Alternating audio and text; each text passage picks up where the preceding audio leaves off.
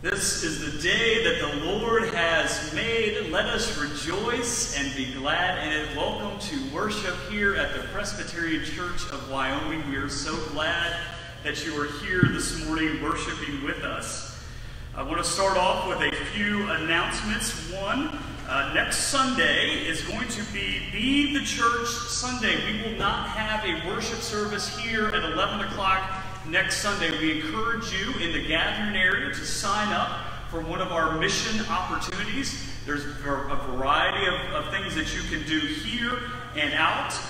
Go check in the gathering area. We got several of our sign-up sheets there. We really encourage you to do that on your way out today. So we will be doing a brief worship service at 9 a.m. on the Burns Avenue side of the building. And then we're going to be dispersing for our various mission projects.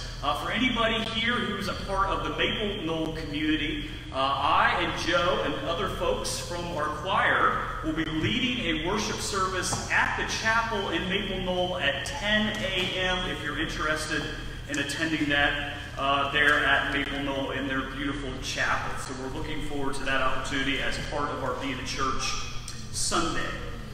I want to give you a heads up. In our bulletin, you'll see that after the prayer of dedication, we have a hymn, and it's a hymn number that's quite large.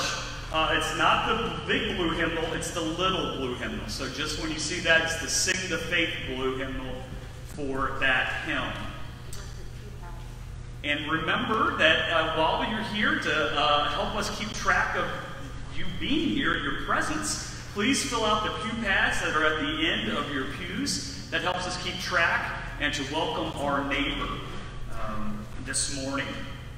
I now would like to turn it over to Joe and Katie. Joe Hornsby and Katie Town will be sharing a little bit about a mission project that we are supporting this year called the Walk to Remember. And we're going to bring them forward to share a little bit more about that sponsorship that we're having this year. Joe and Katie.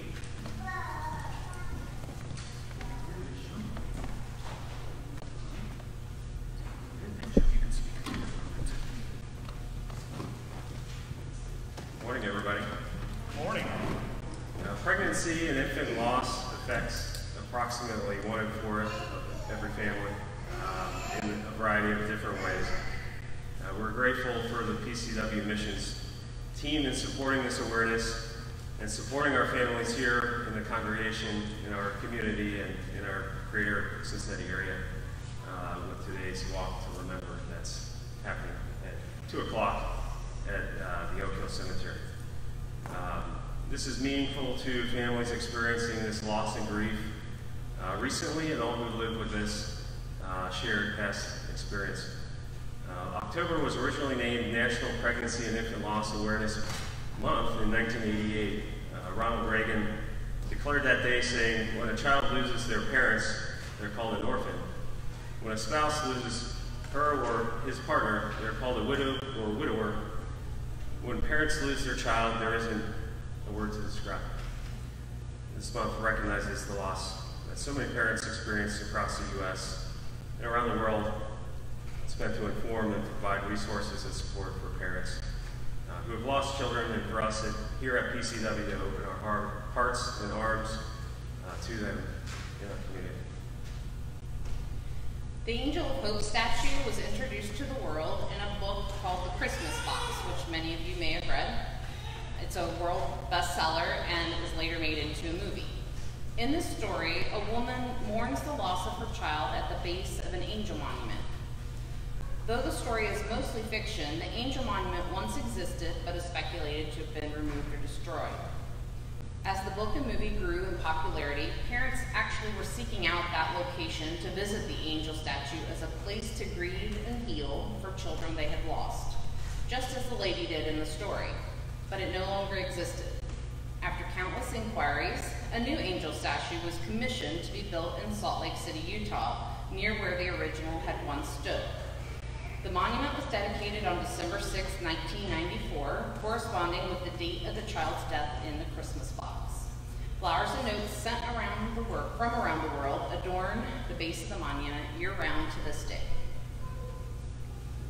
There are now over 120 Angel of Hope statues throughout the world, and that includes one here in Cincinnati at Oak Hill Cemetery near Tri-County, which is where many of our greater Cincinnati area will gather today for the Walk of Remembrance. There's much symbolism in this statue. I wish I could put a picture up, but since I can't, I need you all to help. And if you were here a couple of weeks ago, this may be somewhat familiar, but if you could just put your hands up in front of you this way and then extend them to the sides. This is the general pose of the angel statue. The reason the arms of the angel are outstretched are to welcome all that come to it and to be lifted into the arms of loving parents. There's also shared vulnerability when we stand like this. We can't protect our chests. We can't protect our hearts. Instead, our hearts are open to our neighbors, emulating Christ's love and compassion. On the angel's wing is inscribed the word hope, and Katie will read the inscription at the base of the statue. At the Tri-County statue, the inscription at the base of the monument reads something to the effect that a piece of my heart will always hold your hand. But on many of these statues around the world, they're inscribed with this poem. In my heart you live on, always there, never gone. Precious child, you left too soon. Though it may be true that we're apart, you will live forever in my heart. In my soul, there's a hole that can never be filled, but in my heart there is hope, because you are with me still. This statue was actually dedicated right after my son passed, who would have been 16 this February. He lived 5.5 days. And I came to learn that it was much more important than even I initially realized when my elderly neighbor took an interest in it. And she revealed to me that 40-some years prior to us losing our child, she had also lost a child.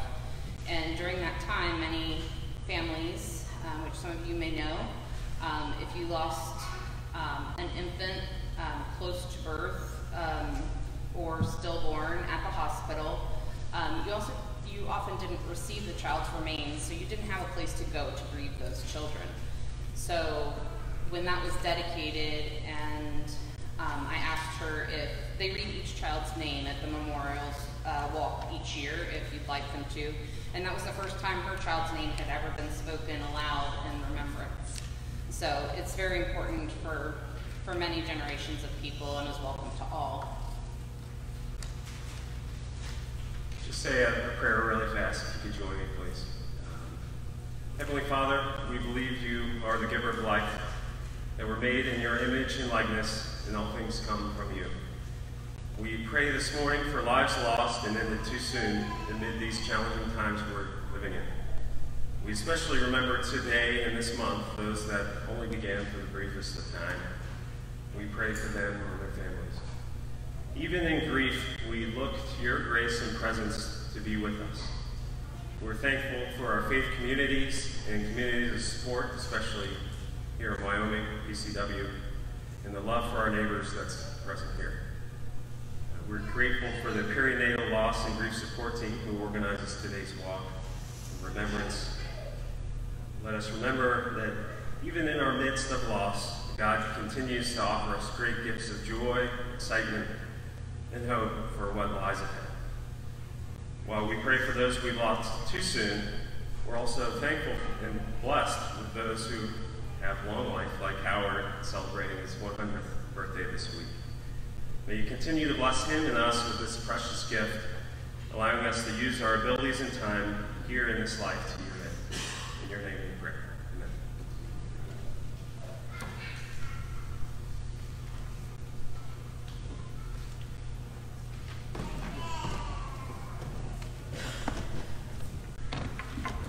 Thank you, Joe. Thank you, Katie.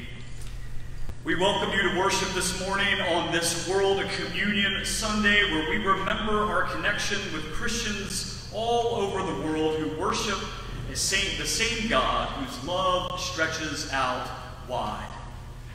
A God who through Jesus Christ has set a table before us and invited us to come and sit down at the table, and then offers us the incredible gifts of his very own life, his body and his blood.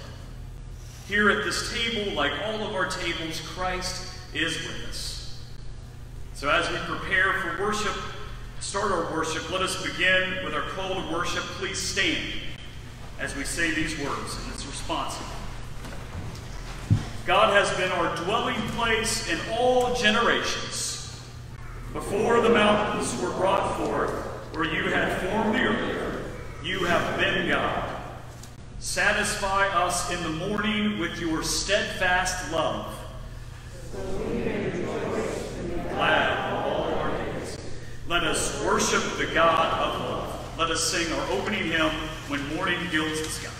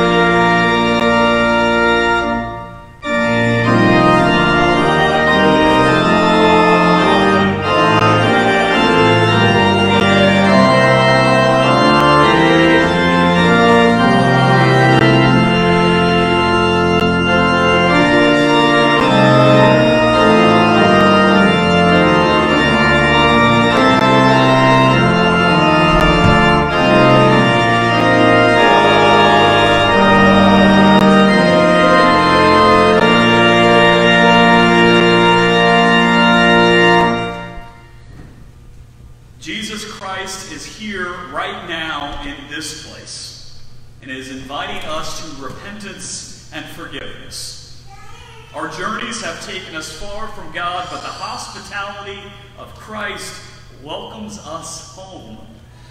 Let us confess our sin as we take a moment for silent confession. As we pray together, using the prayer confession that is printed in our bulletin, confessing all that keeps us from far away from God. Let us pray together. Eternal God, in whom we live and move and have our being, whose face is hidden from us by our sins, and whose mercy we forget in the blindness of our hearts. Cleanse us from all our offenses, and deliver us from proud thoughts and vain desires, that with reverent and humble hearts we may draw near to you, confessing our faults, confiding in your grace, and finding in you our refuge and strength. Through Jesus Christ, your Son. Amen. God is merciful and slow to anger. God seeks the lost and extends the invitation again and again and again. God welcomes us when we take a seat at the table. Children, beloved children of God, believe this good news, the good news of the gospel. In Jesus Christ, you are forgiven. Amen.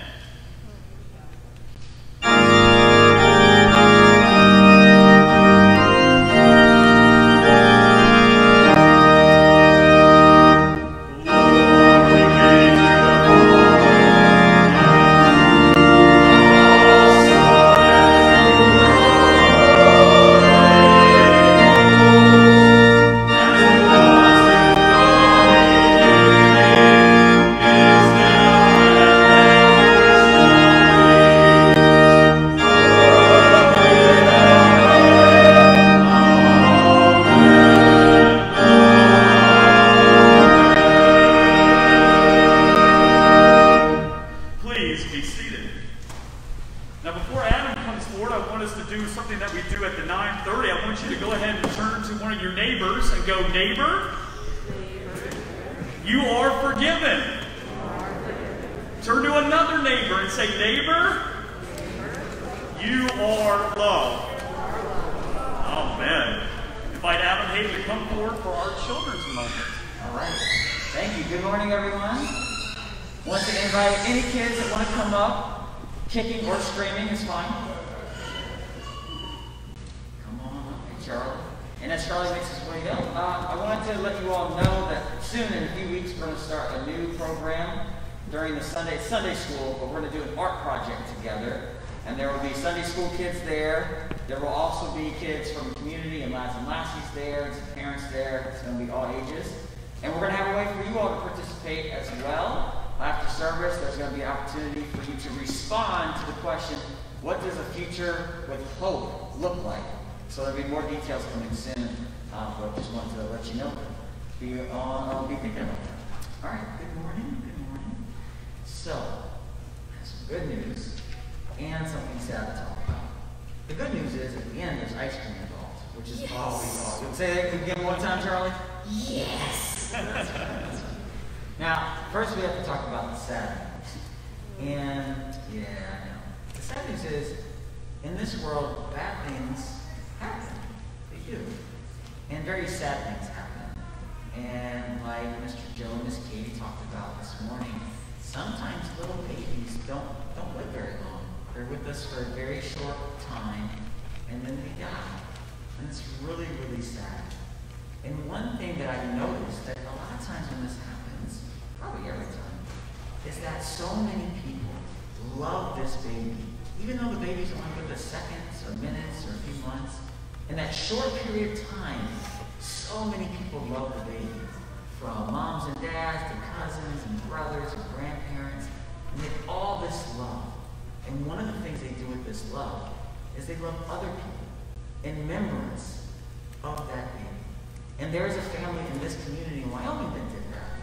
And a little baby named Sammy, and his mom and dad just kept on loving Sammy by loving other people. And they did something. They have a gift for you this morning. We'll give you a gift from Sammy's parents. Okay? So this is a gift. That's Sammy there. And this is a gift, and it gets you free ice cream. Isn't that a nice gift from Sammy's parents? And the ice cream is actually named after Sammy. It's called Sammy's Soft Serve. It's here in Wyoming. And then you can take that and get that gift and enjoy it and think about Sammy when you eat it. And then you can have another one and you can give it to someone else to keep on loving Sammy and remember it. And you can have some too. Like that. She's thinking about it. Yeah. There you go. There you go. I think your dad has more stuff. That's for you. All right. So if you can pray with me, one thing that parents need and families need when this happens, they need a lot of love from us because it's very sad. So we need to help love them through it, okay? So if you want to pray with me, you can bow your head, put your hands together, whatever you like, and you can repeat after me if you like to. Dear God, thank you for loving us. Thank you for loving us. Even in the hard times. Even in the hard times. Help us remember. Help us remember. By loving others. By loving others. In Jesus' name. In Jesus' name. Amen. Amen.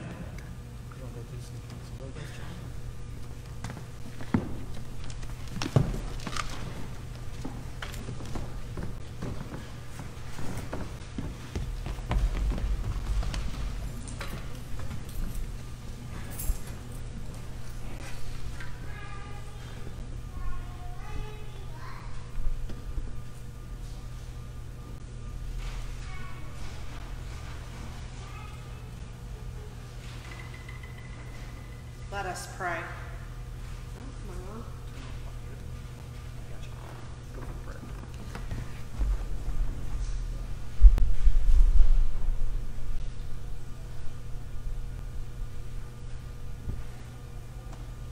Holy God, we bring our whole selves to you. We ask that you would receive us as we are, and as the scriptures are read and your word is proclaimed, let us hear your word of love for us this day. In Jesus' name we pray. Amen.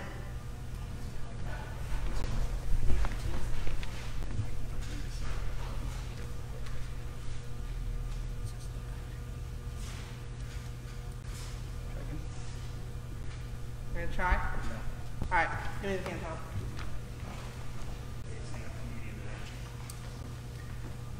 All right. Our scripture reading this morning comes from the Gospel of Mark, chapter 14, verses 17 through 20 and 22 through 25.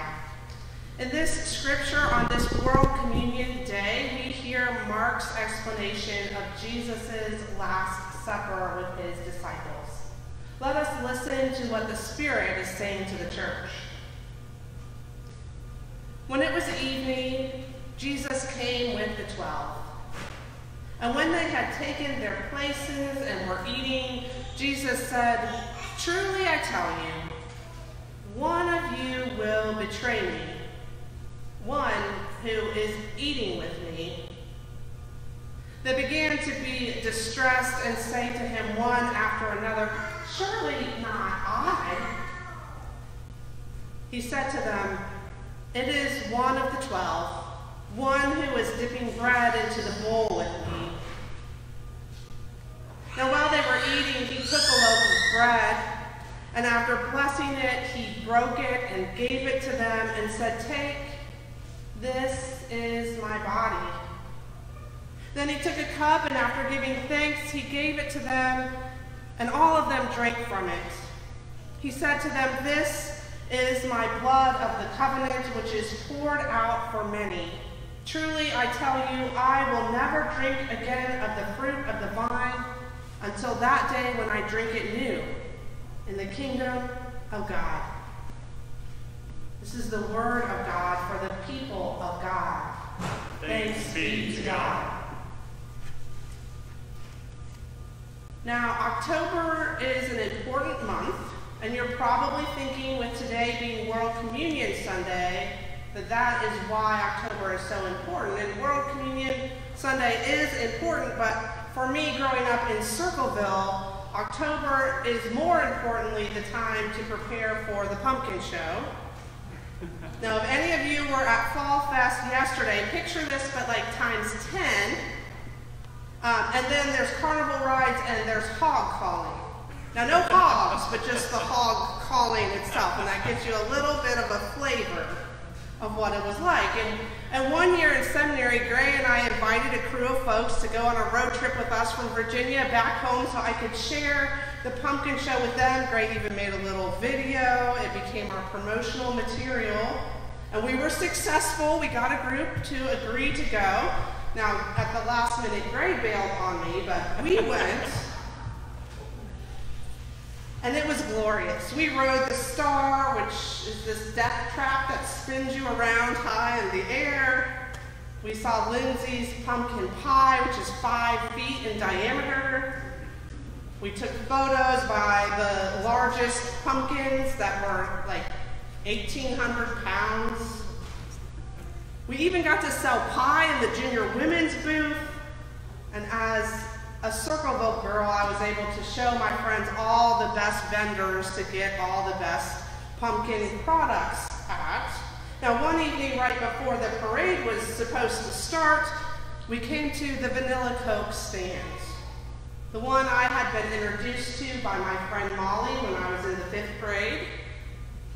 And we discovered that instead of each of us getting our own 16-ounce Vanilla Coke, we could pool our money together and we could get the most absurdly large 64-ounce insulated mug, or as the Google calls it, a tank of Vanilla Coke that we could all share. Now, this was pre-COVID. Now, what goes better with that sugar is a little fried fat with sugar, so we also got an elephant ear. So there we stood in the middle of the street sharing sips of Vanilla Coke and tearing off bites of the elephant ear, and it wasn't communion, but outside of church, it was the next closest thing. A group of people sharing in one another's joy, being united in the breaking of bread, taking sips from the common cup. We were fully present to one another. We were united, and in spirit we were made one with one another in joy. Now maybe you haven't been to the pumpkin show, so you haven't been able to share the vanilla Coke and the elephant ear, but I would guess that you have shared in table fellowship that took on a sacramental quality. A birthday dinner where generations gather and eat and share memories together. The drop-off of a casserole to someone who is grieving, or the funeral meal where people share with one another in their sorrow. The evening with friends where you slow down, you linger at the table, you get to know one another more deeply, and time just seems to suspend into eternity. Much of Jesus' ministry occurred at the table, and people questioned his guest list, why he would associate with them, and yet Jesus welcomed the outcast and the sinners, his disciples, his friends, even his enemies, and he drew them all together in fellowship with one another. He made these very different people into one family, sharing in a meal together, learning, laughing, disagreeing, questioning, loving. He taught through parables about banquets and feasts, and his Last Supper with his disciples was no different. It was a meal. It was a parable. It was a teaching moment. It was an embodiment of Christ's welcome and love. Now see, we think of the Last Supper, communion, as this totally separate thing from the rest of our lives, and yet Jesus was eating a meal and turning it into something more. And it wasn't as neat and tidy as our little cubes and our little pre-portioned drinks. This was a messy meal. And yes, it was with his friends, but it was his friends who would betray him and desert him and deny him. And yet, that doesn't stop Jesus' love.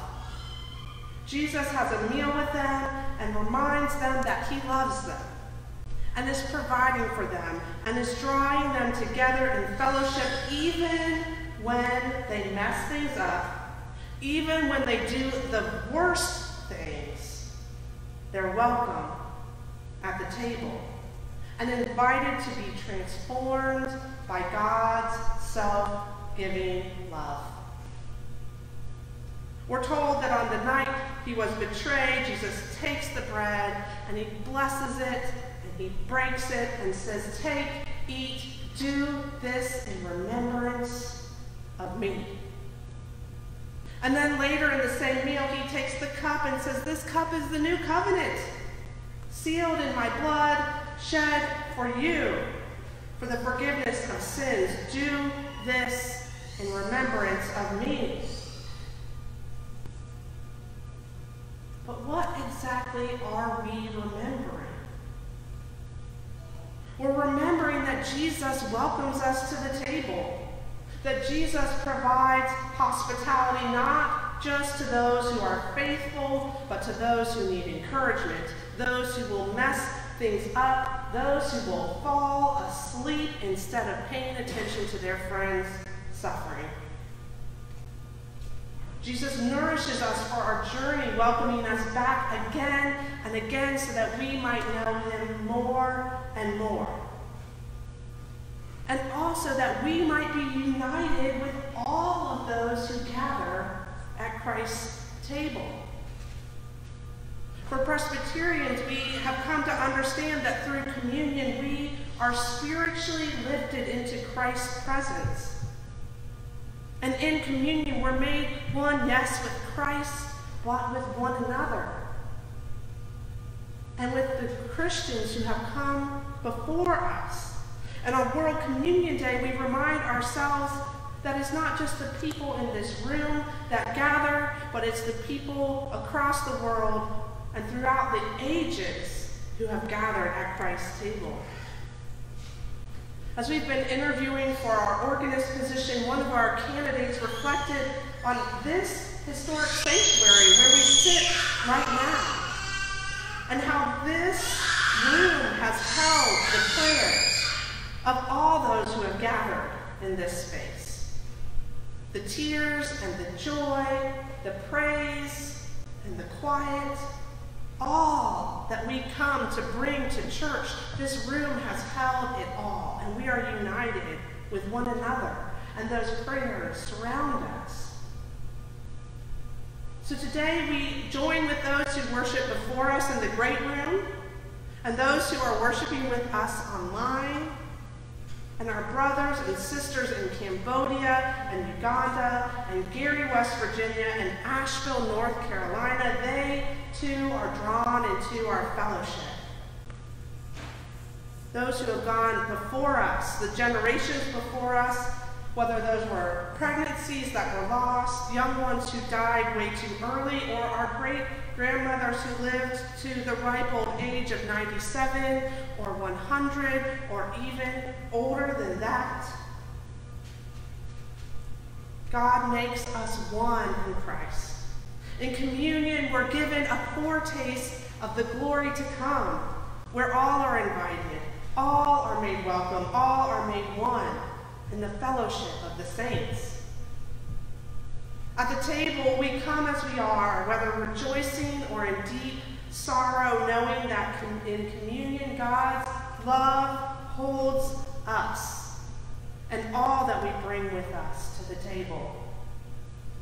And while we only need to be baptized once, we come to the table again and again, because Jesus knew. Jesus knew that his disciples would betray him and deny him, but he welcomes them to the table anyway. And Jesus welcomes us again and again and again, so that we might experience grace and acceptance and love. Jesus tells us to do this in remembrance of him, in remembrance of his great gift, his willingness to confront the cross for our sakes, in remembrance of his power over the deepest depths of evil and sin, and how he rises in resurrection glory. Jesus welcomes us to the table. Yes, the table of the official sacrament of the church, communion, so that we might remember, but I think Jesus' invitation extends beyond that. I think Jesus is inviting us to allow what happens in the holiness of the sacrament as we gather here in this place and let it overflow into our regular daily lives, so that we can experience the sacrament as a church and let it shape us and remember God's blessing and share that blessing. Whether that's with our cranky kids at the dinner table who we just want to eat their dinner, or with beloved friends, or with our co-workers. Each time we experience God's blessing, we're invited to share it. And to do that in remembrance of Jesus Christ. Now, for me, one of the hardest things about this pandemic is that table fellowship, which is like the cornerstone of all the church gathering, right? We've been built on potlucks. We've been built on our shared meal at Christ's table. We haven't been able to do that in the ways that we want to. And yet, we can get creative, and we have been getting creative. We can still show hospitality to others. We can be kind to the grocery store cashiers who are overwhelmed, or encouraging to school teachers who are working so hard in such difficult circumstances. We can show grace to our friends and our co-workers who are having a hard time. We're reinventing what it means to show up for people, and yet, as we remember Jesus' love for us, we continue to be moved to acts of love and hospitality to others. Because we know when we do so, it's a way that we extend this table from this place out into the world. We extend the communion of saints all those imperfect people from time and space who have loved God and have shared in God's love. We bring that with us to a hurting world who needs a taste of Jesus Christ. Amen.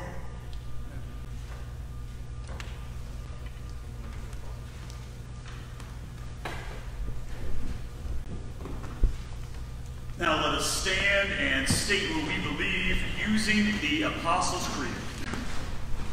Christians, what do you believe? I believe in God the Father Almighty, maker of heaven and earth, and in Jesus Christ, his only Son, our Lord, who was conceived by the Holy Ghost, born of the Virgin Mary, suffered under Pontius Pilate, was crucified, dead, and buried. He descended into hell. On the third day he rose again from the dead. He ascended into heaven, and sitteth on the right hand of God the Father Almighty. From thence he shall come to judge the quick and the dead. I believe in the Holy Ghost, the Holy Catholic Church, the communion of saints, the forgiveness of sins, the resurrection of the body, and the life everlasting. Amen. Please be seated.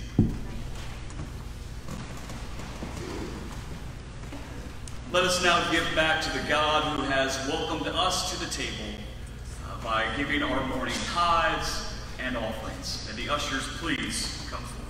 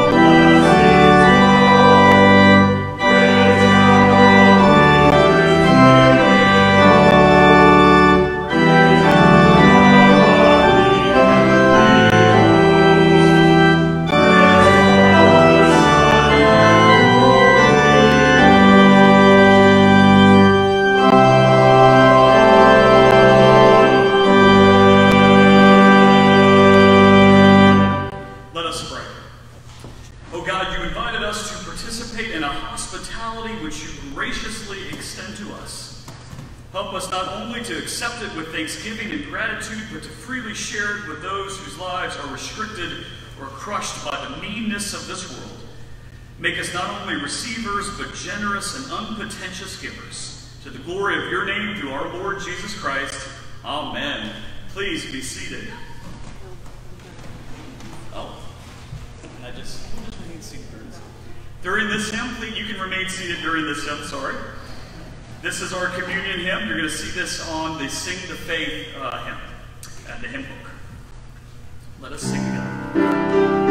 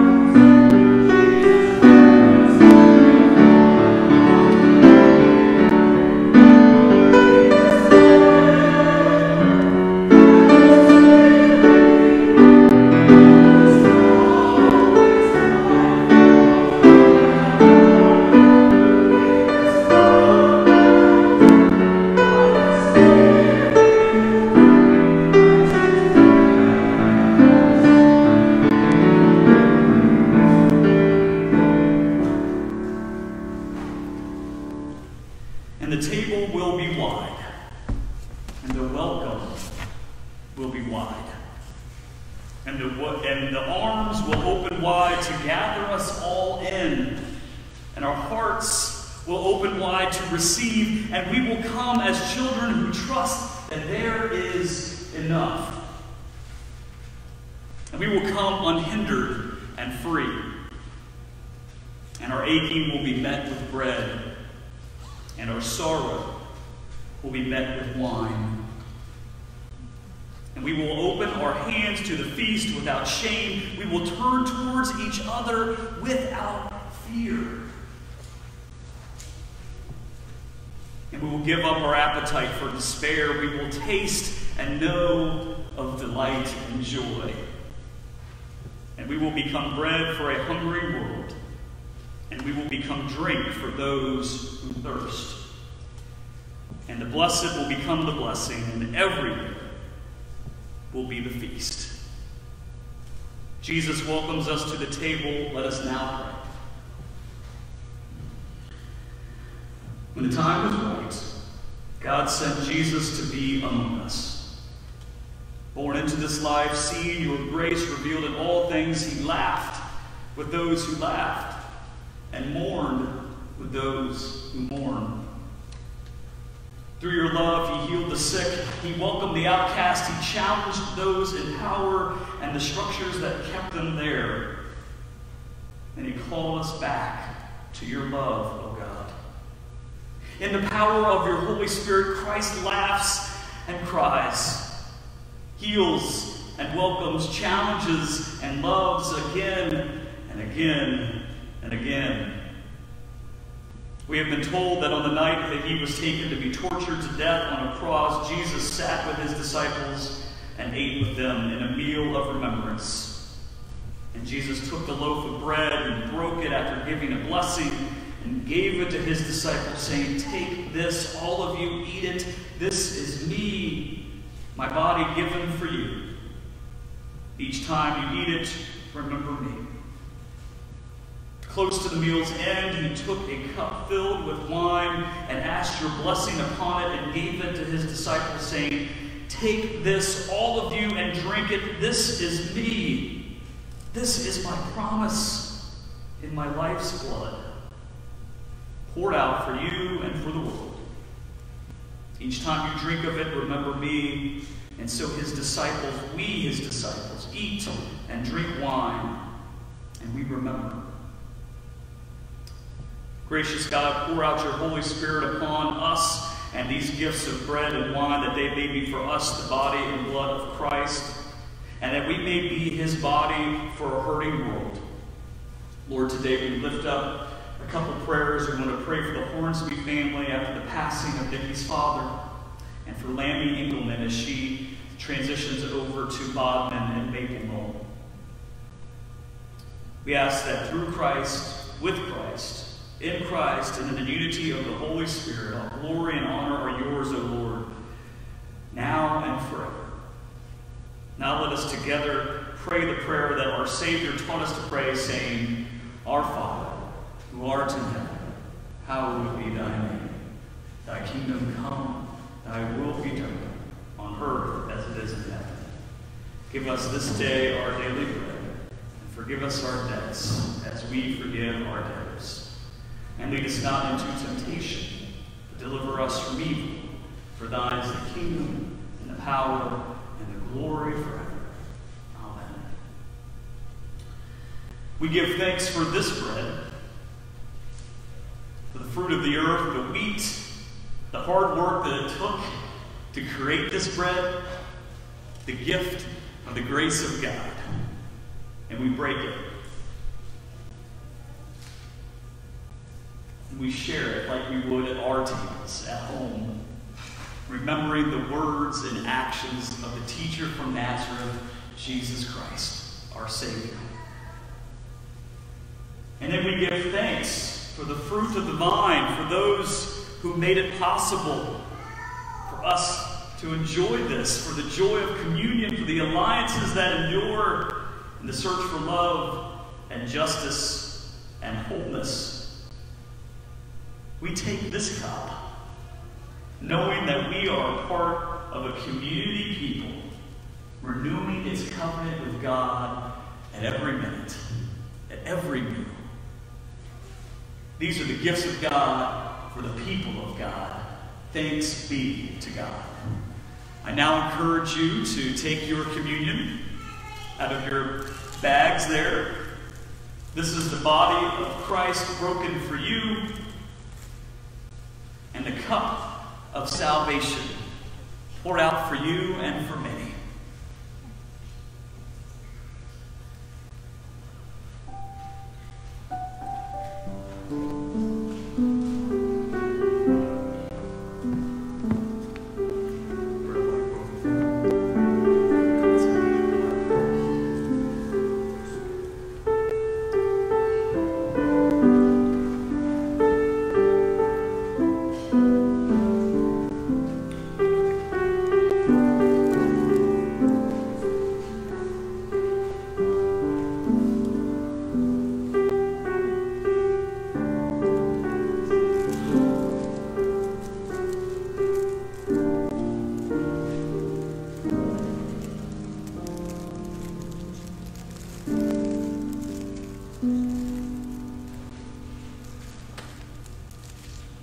Let us pray.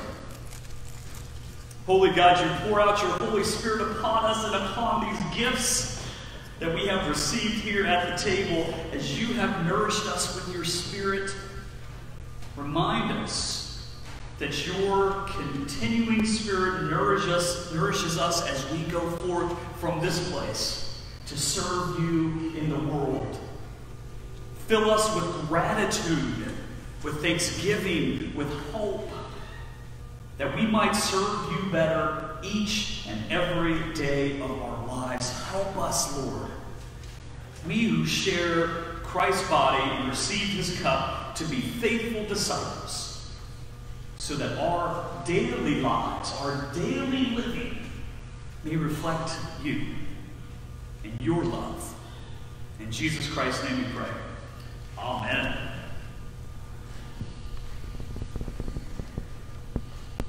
Let us now stand and sing our final hymn, Savior, Like a Shepherd, Lead Us.